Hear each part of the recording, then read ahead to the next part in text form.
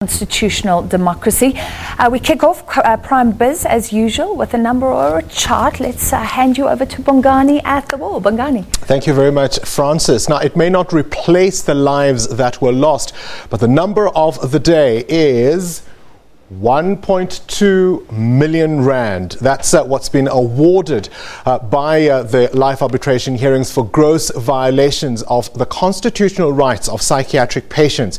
That's what 144 families related to the known victims of the Life Esidimeni tragedy will receive. The retired Deputy Chief Justice Dikgang Moseneke finalised hearings today and ordered the state to pick up this bill and make other changes as well. The 1.2 million rand is made up of 20,000 rand for funeral expenses, 180,000 for damages, and 1 million rand each for each claimant as compensation for the violations of various sections of the Constitution.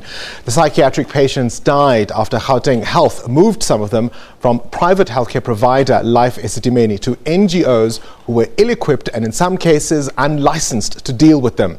Moseneke says some of the patients were tortured.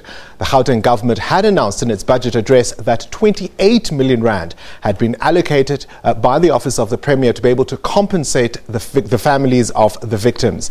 The Premier of Gauteng, David Makura, says the rest of the money will have to be found.